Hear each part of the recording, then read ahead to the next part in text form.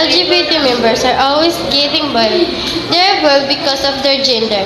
They are men with a woman's heart, women with a man's heart. They're like both women and men. They were called the scourge of society because of this.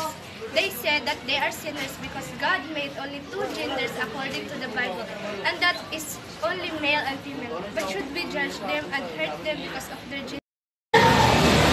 Yes, God made only two genders according to the Bible, but we can't blame them for liking both men and women. Why can't we just respect their wishes? Why can't we just let them have their happiness? Support them. Why can't we just love them?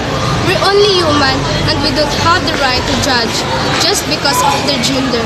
We cannot judge them because we are not perfect either. We are not God to say that they are scourge in our society and they are sinners. We're only human that life is borrowed from the God. They did nothing but be true to themselves. Why is it such a sin to be gay?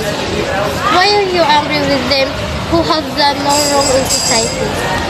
We cannot judge them because we do not know what they are going through.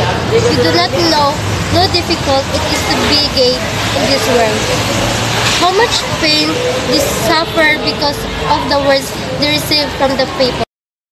How they handle hurtful words and stares from people. People stare at them like they are such a disgusting creature. Even though how hurtful it is, even though how it still affected them, not only physically but also mentally. So I hope you stop judging LGBTQ member.